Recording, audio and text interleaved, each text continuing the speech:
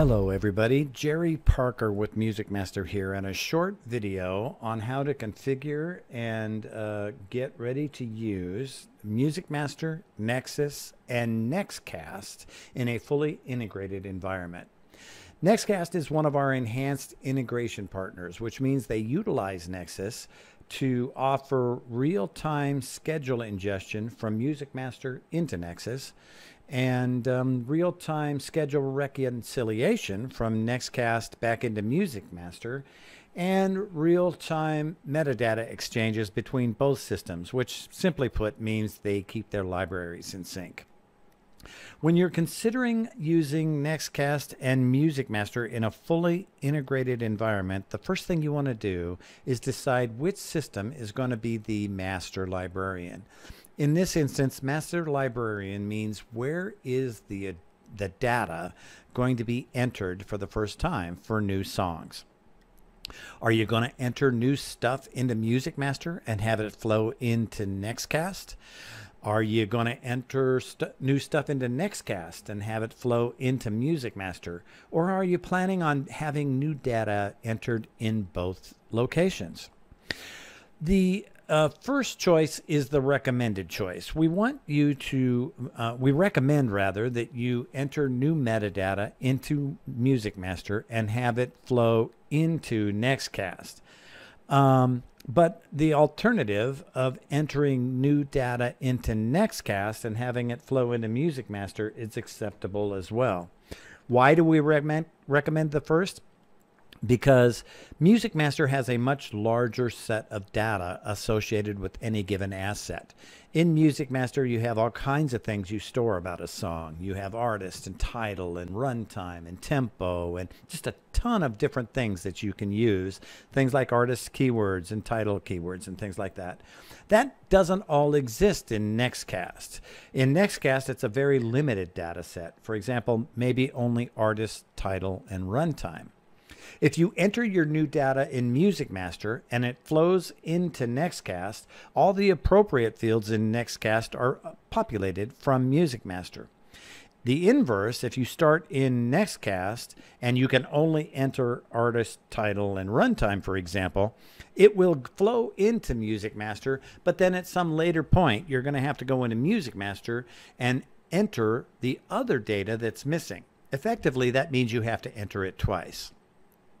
Now, as far as entering data in both locations, that is absolutely not recommended. It's problematic, can lead to system instability, and can lead to confusion as the systems are unable in some cases to determine who has the most appropriate set of data.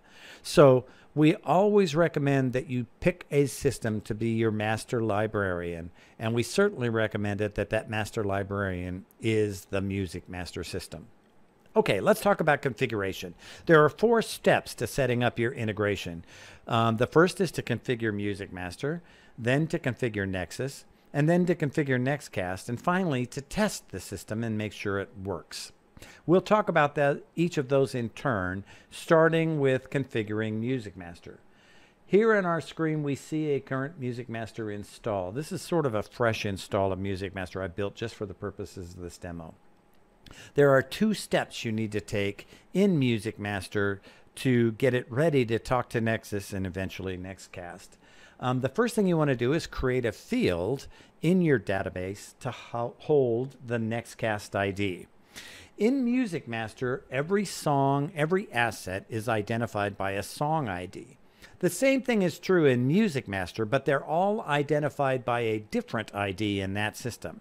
That ID takes the form of a fully qualified path name to the audio file that it's playing. For example, it might be c:/mysongs/somesong.wave.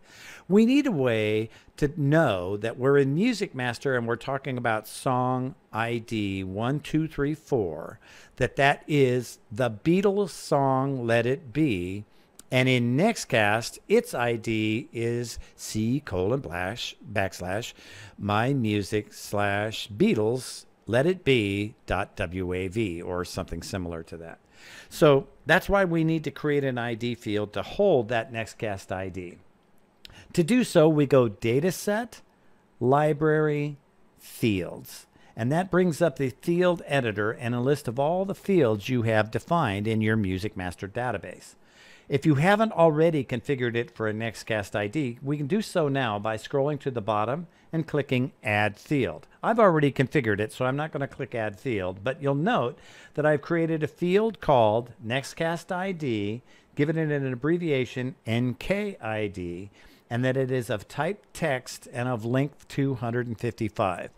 The takeaway here is that it has to be text and it has to be 255. You can name it anything you want and you can abbreviate it anything you want, but I strongly recommend it you name it something easily recognizable, such as NextKast ID and NKID. That way, 6 months from now when you look at it, you know exactly what it is without having to think about it. The other important thing you need to note is what field ID it's given at the end of this process. After you click Save on Add Field, you'll get the next number in sequence. So in this case, it's 127. If I was to add a new field here, it'd be 128 or 129. It's important that you note what is the number of the field. You're going to use that at a later step in configuring. So NextKast ID, NKID, text 255, field ID 127. That's what we want to remember. The second thing you need to configure is an appropriate export definition. To do that, you go Dataset, Schedule, Export, Export to Automation. Now I'm going to pause for just a minute and remind you that you have an assigned MSC here at MusicMaster, and part of their role when you decide to do this integration is to help you. They will help and send you or help you create an appropriate definition file, give it an appropriate name, help you create the field that you need for the NextKast ID. They're going to help you through all these processes. So I'm going through the steps here, but I want you to remember you don't have to face this alone. We'll be there for you every step of the way. To set it up and configure it, you'll note that there's a list of export designs here in this box. One of them is associated with NextKast. In this case, it's the only one I have, New NextKast. To enable it, you just simply click Check and OK. Once you've done that, and you've created a NextKast ID field, you're done with MusicMaster. It's ready for Nexus, and it's ready for NextKast as well. So those are the two steps to configure MusicMaster. Ensure you've got a field for the NextKast ID and ensure that you've got an export design that is suitable for NextKast. Once again, your MSC is going to help you do that. In the next step, we'll talk about configuring Nexus. Okay, configuring Nexus is all done by editing this mmserver.ini file. Now, once again, remember, your MSC is going to help you do this, so you don't have to know all these details. You just have to know that it needs to be done. There are seven required directives in the mmserver.ini file to successfully talk to Nexus. They are port ID, server address, server station, data, cut ID, and log design. I'm going to go through each of them here. Starting with port. In this case, we've set our port to 8082. You could think of the port as the address that Nexus is listening on and that NextKast will use to reach Nexus. This can be any number, but it's typically 8000, 8080, or 8082. Your mileage will vary, and your MSC will help you determine what the appropriate port is. In my case, it's 80AT. Yours will be similar, most likely. We have an ID that's required. In this case, it's Fusion, and it relates to what it's known as right here when you see MusicMaster's Nexus running. I have Nexus running right here, so you can see it. This setting is used here. It's also used by NextKast to match the station in NextKast. System generic is required. That's a technical setting. It tells us what kind of technology we're going to use to talk to Nexus. The server address is the address of the machine NextKast is running on. It is running on this very machine, so I can use the term localhost to identify this machine. Yours might be different. It might be an IP address. It might be a name of a server out there somewhere. It might be localhost, but your MSC will help you with that. Server station is how it's named in NextKast. We'll see that here in our next step of configuration. The path to your data file is served by data equals. In this case, that's a fully qualified path to your MusicMaster data file. The next thing is cut ID. And if you'll recall, when we added the NextKast ID field, it was number 127. That's the number we want to make sure is here. And finally, the log design is the name of the schedule export file that we set up for you, and we saw in our earlier demonstration where we looked at it. There it was called New NextKast. Here it's named Nexus or NK. It can be named anything. Your MSC will help you get it named, but the name here should match the name that you saw in MusicMaster when we configured it there. There are other directives that are optional, such as these. We're not going to talk about them here. We'll talk about them in a later video when we actually talk about and demonstrate how to get data to flow back and forth and what that looks like. But once you have your MM server INI file configured, you're good to go. All you need to do is start MusicMaster's Nexus server, and if you get no errors, you're done. It's tested and it's running. It should look like this. You shouldn't get an error dialog, or you shouldn't have an error displayed here or here. If you have an error displayed, you want to get together with your MSC and get that resolved before you try to work with NextKast, because Nexus isn't currently running. As long as it looks like this, though, you're in good shape and you're prepared to move on to the next step, which is to configure NextKast. Okay, here we have a fresh installation of NextKast running, and we'll walk through the things we want to configure to get MusicMaster and Nexus and NextKast all talking to each other. The very first thing you want to do is to name your station in NextKast. And in fact, you want to name it the same thing we named it here, Fusion. To do so, there's a little space here underneath the NextKast logo. If you double click there, a dialog will pop up and allow you to enter or edit your station name. Here I'm going to name it Fusion to match what I set in Nexus. Okay? So I said okay there, and you'll see it set now to be Fusion. The next thing we want to do is finish configuring MusicMaster, Nexus, and NextKast talk to each other. So we do that with the settings button here. Click that. This box will appear, this dialog will appear, and you'll see down here in the bottom right a little button called ADV for Advanced. We're going to go ahead and click that, and that'll bring up this dialog, which controls the integration with Nexus. And that's done down here at the very bottom of the screen. There's a checkbox right here that says MusicMaster Nexus integration. Checked means you're integrated. Unchecked means you're not integrated. So we're going to go ahead and make sure that button is checked, or that checkbox is checked. And then we're going to start configuring. The next thing we want to do is set the Nexus IP and port. That should match what we set Nexus up to be. It always starts with HTTP://, so you always put that in there. And then the next thing you're going to put in is the IP address of the machine where the Nexus server is running. In some cases, that might be localhost. In other cases, it might be an IP address, 192.168.1.200, for example.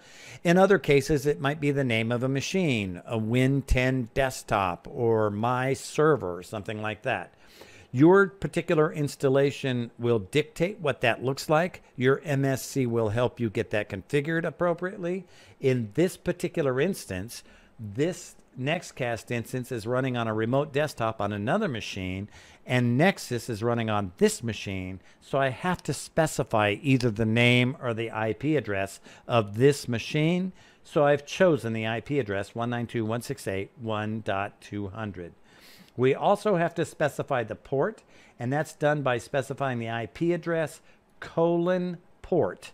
And the port must match what you have here and what you set in the mmserver.ini file. For the purposes of this demonstration, remember, it's 8082.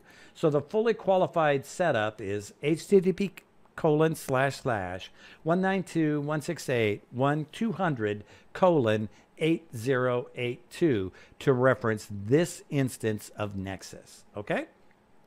You can tell it's working by simply clicking in this Nexus server name box. If you click in it, it will fetch from Nexus on this dropdown all of the station names you have configured in Nexus. And some of you may have 3 or 4 or 5 stations configured in here. Some may only have 1. In this instance, we only have 1. It's called Fusion. It fetched it from Nexus and displayed it here as Fusion. All we need to do is check it, click it, and it will set NextKast to talk to Nexus Fusion, which talks to MusicMaster Fusion's database. Okay? That's the test. If you do that, you're talking from NextKast to Nexus and everything's working fine. The next thing you need to configure is how does Nexus send messages to NextKast. Just as Nexus has a port it listens on, NextKast has a port it listens on, and you set that here in this box. It's typically whatever your MusicMaster Nexus port is, 8082, plus 2. So 8082 plus 2 is 8084. To set that, you double click on the box and a dialog pops up and lets you type it in. So again, 8082 plus 2, 8084. Go ahead and click OK, and you've got it set. Now the final overall test, which is your ping test. This tests the communication channel from from Nexus to NextKast, and from NextKast back to MusicMaster with to Nexus with a single click. And you should get a success message. If I click it, you can see Nexus API is reachable and the connection is good. If you get an error here, it's not working. But if you get connection good, you're all done. MusicMaster, Nexus, and NextKast are fully configured and ready to send data back and forth between each other. So that concludes today's video on configuring NextKast and Nexus MusicMaster to talk to each other in a fully integrated fashion. I hope you found this useful and informative, and I thank you for taking the time to watch this video.